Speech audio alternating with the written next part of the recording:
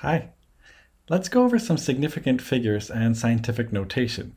I actually wanted to start off by this little meme like this one when the whole class fights whether that was correct, but your answer's totally crazy. So for significant figures, this is something that it really eludes a lot of students, but it's really all about how precise a number is. When you're actually like in a science class, let's say like in my physics class or in maybe chemistry or something like that, when you're measuring data, you have to know how precise that number is. Now, a nice easy trick at least is something like this, that the zeros to the left are not significant. So we don't count zeros to the left of a number, but the zeros to the right are significant. There's a bit of ambiguity here that's not exactly correct all the time, but we'll see about that in a second. And if you're really not sure what to do, a nice little trick here is to make a non-zero sandwich, and I'll explain that right here. So what do I mean by this? Let's look at these significant figures already. So this one right here, 25.30. The fact that there's a zero tells us we know something more about this value. It's more precise. So see, zeros to the right are significant. That means I'm going to count all of them. So 2, 5, 3, 0, all four are significant. So that means there's going to be 4 significant figures. Now I'm writing it like this, like 4SF for short, for significant figures. Okay, 0.02. It's a little bit confusing, but we don't have to count the zeros to the left. And that's because this is just telling us where the decimal is. It's not necessarily telling us about the precision. Because what I like about this is that when we use scientific notation, it makes it much more clear. That's actually why I really like scientific notation. It removes the ambiguity in how precise something is. But in this case right here, then, we should not count the zeros to the left. So we count just the one. So it would be one significant figure. It's only that one. Here, all 4 are significant. Here, just that one is. Okay, so that would be the answer here, at least. This would be how many significant figures we have. How about 700? 700, well, we count the ones to the right, but here's a bit of ambiguity because it's hard to tell exactly, but we'll just count as 3 significant figures for now. Now, when I talked about this non-zero sandwich, what did I mean? Here is what I mean. You find the leftmost non-zero number, which is this one, it's the 8. You look for the rightmost non-zero number, which is the 5. See, there's no more, if there's lots of zeros over here, lots of zeros to the left, and I make a sandwich, so to speak, I count all of them. So 1, 2, 3, 4, 5. I count all 5 of them. So there's 5 significant figures. Now, I'd like to tell you a little kind of pro tip. On an exam, if you're not otherwise told, use 3 significant figures. That's important. All right, so let's move on. Let's go to scientific notation. Well, I've already trained you on how to use a non-zero sandwich, so let's see what I mean by that. So to write to this, the reason why we do this, it's actually being used in order to write really big or really small numbers, like something like this. Something like this right here is kind of annoying to write. Something like this is a bit annoying to write out, especially if there's way more zeros to the left or to the right. So there's a really compact way of writing it, and that's this scientific notation. Now we tend to write it in this form. We write it like this, a times 10 to the k. That's actually what it's sort of known as. This right here is going to be a number, so we're going to have to determine what a is, and we're going to have to find what k is. Now there's some stipulations about them that they should be numbers. They're allowed to be negative or positive. It's supposed to be between 1 and 10, so I could write it like this actually. So a needs to be between 1 and 10. It can be 1, but between 1 and 10 it can't be equal to 10. And this here is an exponent. It could be positive or negative here. So could a. So let's actually see what we do with this. First step is to make a non-zero sandwich. So again, in this example right here, let's see, right here, a non-zero sandwich, let's use this step right here. Over here, this big giant number right here, well, the leftmost non-zero number is this one. The rightmost non-zero number is the 4. So I'm going to count all of them.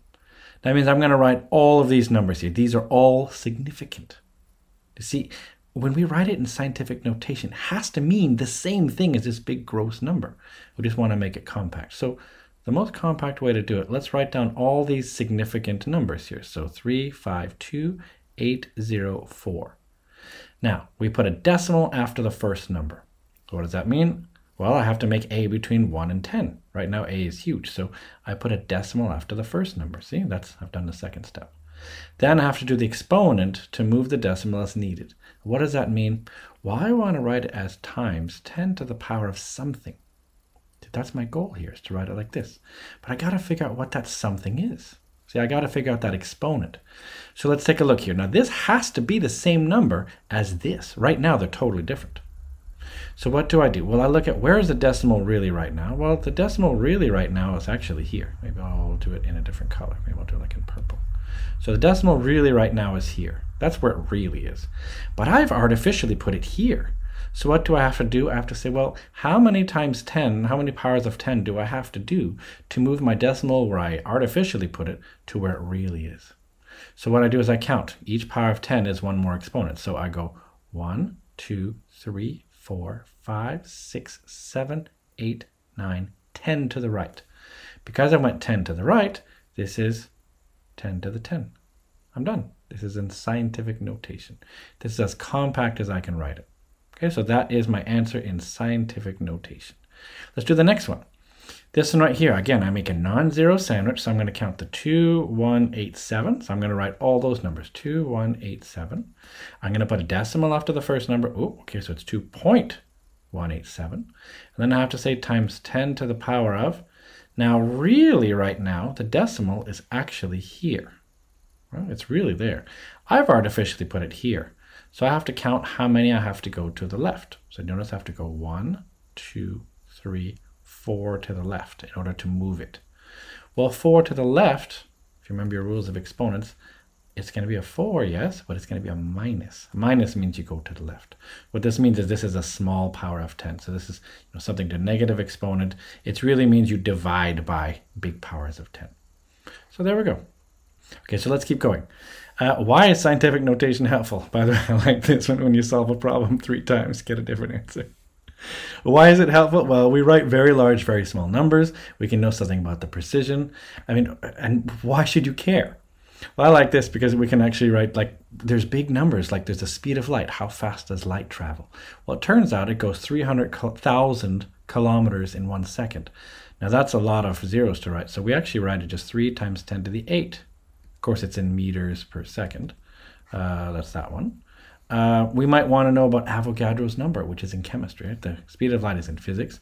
Avogadro's number, well, we might want to know, let's see, we call it Na usually for Avogadro. We might want to know the number of atoms in 1 mole, and that's what we have. So there's 6.02. Some people use 0.22 or 0.23. I'll just leave it as 6.02 times 10 to the, 23. And it's atoms for every mole. So that's one. By the way, do you want to know a really bad joke here? How does a chemist make guacamole? They use Avogadros. Okay. There's other things like gravitational constant, for example. So in physics, we have this capital G. Newton figured this out. So it's, number 6.67 times 10 to the negative 11. I mean, it also has other units, right? There's Newton meters squared per, is it kilograms squared? I think that's it.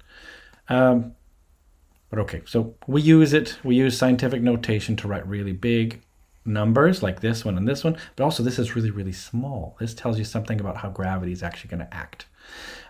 This stuff obviously tells you lots about chemistry, about how things are going to bond and how things are going to join together. This tells you about, speeds and galaxies and all sorts of crazy stuff that I like to talk about.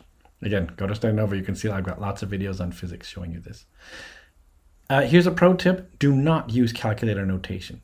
So on your calculator, you might end up doing a calculation and maybe it tells you the answer is like, this is how it might look on your calculator.